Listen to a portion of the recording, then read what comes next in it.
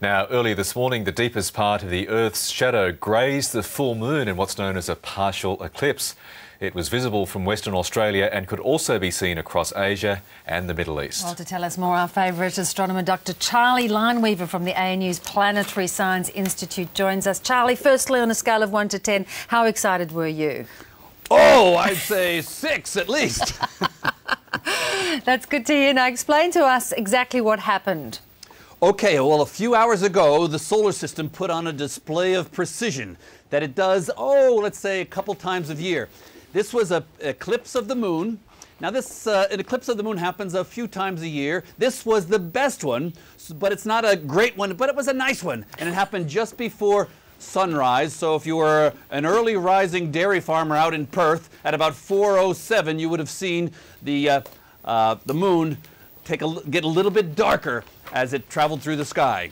How does it actually happen, and what causes it with this sort of alignment of planets, suns, Earth's, moon? Tell us how it happens. Okay, well, this was a planetary syzygy. Syzygy is, for you Scrabble players there, is just a fancy word for alignment. And every time you see the full moon, that means that the sun and the Earth and the moon are aligned almost in a line.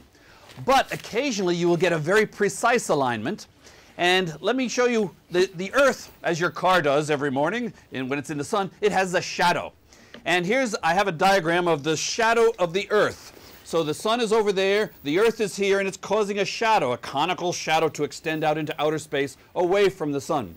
Just like a car has a shadow. Now, this is the dark part of the shadow. This is the lighter part of the shadow. This is called the umbra. This is called the penumbra. And the moon, about 3 hours ago, did this. It takes about 4 hours to go from here to here. It went like this. And right when it got there, it was a little 1 or 2% of the moon got into the darkness of the penumbra, and you could see it turn reddish, and then it passed through for about half an hour, and then it moved on like that. And that's because the moon was almost precisely aligned with the sun, the Earth, and then this dark umbra. When the moon goes like that, then you have a more spectacular total eclipse of the moon. How many more partial eclipses are we going to have? I believe there are a few more this year. Yes, there are 3 in 2013. This was the best one. The other 2 are going to be penumbral, where the moon goes through this part or this part, but doesn't traverse the umbra.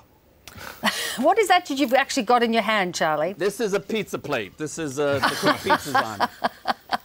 And clearly you had one last night, no doubt. I did not. No, I took this out of the cupboard. This is all fresh and new. I should point out that there are a couple other things that are happening in the sky this year, and that is that there was a recent detection of a new comet. And it might be a spectacular comet, or it might be a fizzle, depending on whether it falls apart under the influence of the sun. Right now, this comet is between Jupiter and the asteroid belt. It's racing towards the sun. It will get within about 1 million kilometers of the sun, and then on its way there, it might produce this giant streak across the sky, or it might be almost invisible. We don't know yet. Unlike the moon, which is very predictable, comets are very unpredictable. So how should we prepare for this potential event? Well, keep on good terms with your local astronomer, and he'll tell you, or she will be able to tell you, how much this thing is volatilizing and disappearing, or is it getting bigger and bigger and bigger and producing a big streak as big, possibly, as Halley's Comet. Wow, that would be something to look forward to. Charley, good as always. Have a great day. Yeah, thank you very much, Bev.